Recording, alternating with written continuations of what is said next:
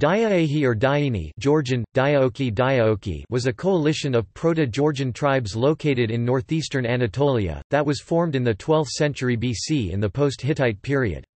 It is mentioned in the Urartian inscriptions. It is usually, though not always, identified with the Yanjalu inscription of the Assyria king Tiglath-Pileser I's third year 1118 BC.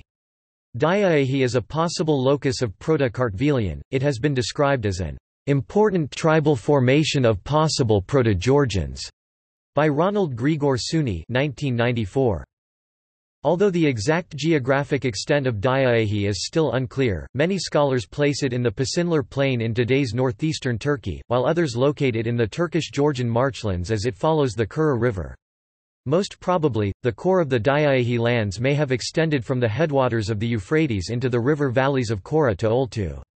The Urartian sources speak of Diauehi's three key cities, Zua, Utu and Sisilu. Zua is frequently identified with Zivan Kale and Ultu is probably modern Oltu, while Sisilu is sometimes linked to the early medieval Georgian toponym Sasire, near Tortomi, present-day Tortum, Turkey. This federation was powerful enough to counter the Assyrian forays, although in 1112 BC its king, Sian, was defeated by Tiglath-Pileser I. He was captured and later released on terms of vassalage.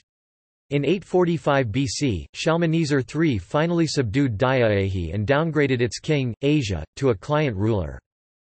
King Asia of Diauehi (850–825 BC) was forced to submit to the Assyrian king Shalmaneser III in 845 BC, after the latter had overrun Urartu and made a foray into Diauehi. In the early 8th century, Diauehi became the target of the newly emerged regional power of Urartu.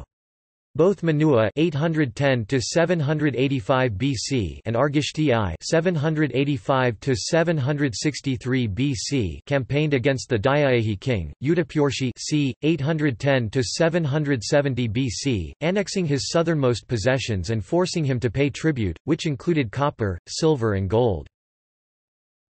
Diauehi was finally destroyed by Colchian incursions by about the 760s BC, the date of the last recorded references to Diauehi.